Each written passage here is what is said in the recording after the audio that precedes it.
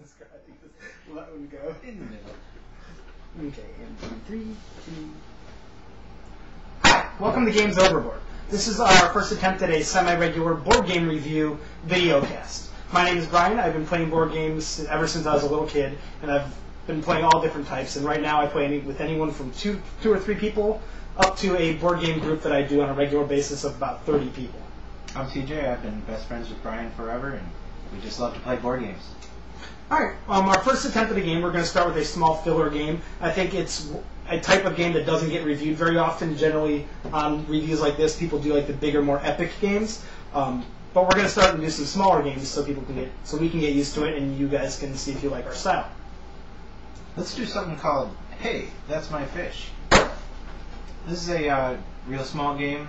It's for 2 to 4 players, and it's recommended for 8 and plus, and it takes about 20 minutes to play according to the box. Put up by Mayfair Games. It's a very good game. We like it. That's why it's going to be one of our first ones. We haven't had it for that long, so we haven't played it that many times, but we've got a good feeling for the game, and we think it's a good, easy one to teach you guys for our first attempt as well. Let's take a look at what's in the box, Steve. Well, we've got some tiles and some penguins here. There are 16 penguins and a bunch of these hexagon-shaped tiles. And there's 4 penguins of each color, 1 for each person. And that's it, besides, obviously, the rule book.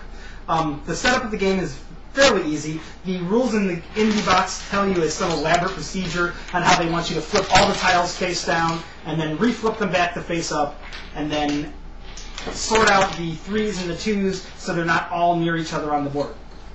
I think that's crap. Really, all you need to do is put all the tiles face up on the board and arrange them in roughly a square shape.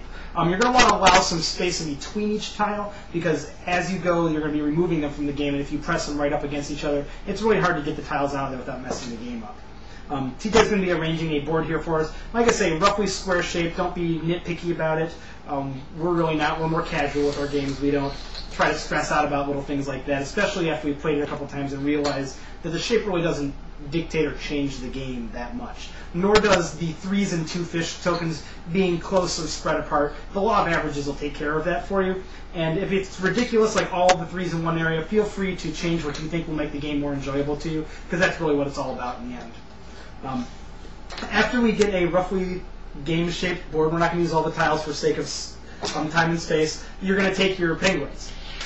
The more people that play the game, the less penguins you get. So in a 4-player game, you only get to use 2 of your penguins. If you're playing with 3 people, you get to add another one. And then with only 2 people, you play with 4 penguins. All right.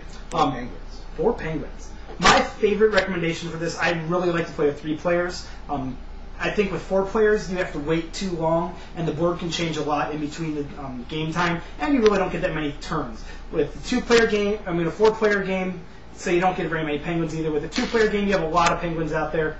It's good as a 2-player game, but it gets kind of repetitive. So 3 is my personal recommendation for best amount of players on this.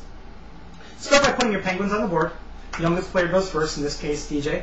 And you get to put your penguin on any single fish tile. You cannot place them on the 2s or 3s. And then you alternate back and forth putting your fish on. Let's just do 3 for this one, T, because we have a smaller board. Agreed. Until everybody has all 3 of their penguins out on the board. That's the setup of the game, and you're ready to play.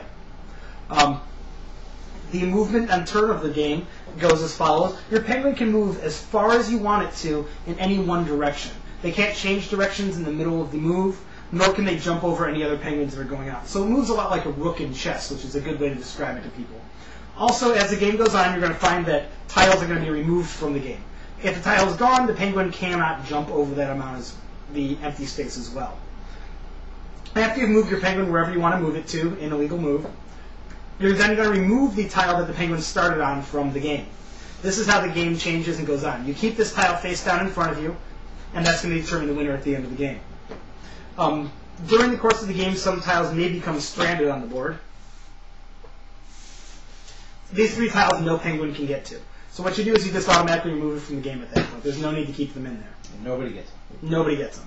Also during the game, you may find some penguins get stranded off by themselves.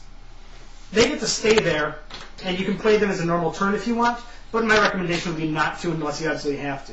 Because what's going to happen is near the end of the game, as the tiles are being removed, you're going to find that the penguins are going to be on the islands among themselves. The game actually wants you to, it states that you're supposed to keep playing until there are no longer any legal moves you can make. It just wastes time. At this point, we know exactly who's going to get what tiles. Whenever you and your friends agree on that, just take the tiles off the board and call it quits. It shaves about 5 minutes off the game, so from this 20 minutes you can pull it down to 15, which is really nice. At the end of the game, what you want to do is flip over the tiles you've accumulated in front of you and count up all the fish on them. You can have 1 fish, 2 fish, or 3 fish. So make sure you fish count. or blue fish? No, just 1, 2, or 3. So make sure you count all the fish on the tiles. You take your total. The person who's got the highest total is the winner. If there happens to be a tie for the total number of fish, it's the person with the total number of actual tokens in front of them, the highest number wins. If there's a tie, the game states that it's a draw. Personally, we like rock, paper, scissors. I win. TJ wins. It doesn't happen often. Rock, paper, scissors is probably his best game. I'm 1 for 3 now. That is your best game. Thanks for listening. Yeah, our pros and cons for the game. I really like it. It's one of my reasons I like it is because it's one of the easiest games to teach everybody. I've taught everything from Democker to Power Grid to Funny Friends to Coliseum.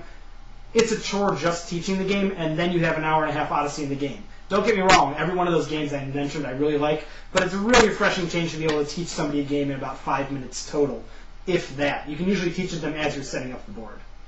I like it because there's only a few elements of strategy to it. There is some strategy, but once you've got that, there's only a couple ways you can go with it. So it's not a really big thinking game.